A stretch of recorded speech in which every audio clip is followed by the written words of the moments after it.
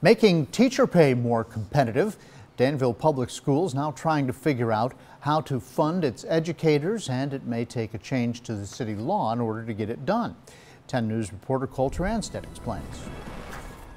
The salary scale for Danville Public Schools teachers is not in line with surrounding school districts. That's according to the consulting firm that is conducting a salary study for the district. If we fix our salary scale, we need revenue for that every single year, not just 1 year. Superintendent Dr. Stan Jones says one way to get that revenue is to increase the amount of unspent money the city allows the district to carry over for operating expenses from 1 year to the next. We don't know exactly how much yet. In last night's draft, we identified $2 million. He says the city currently has an ordinance that limits the carryover amount to a maximum of $1 million.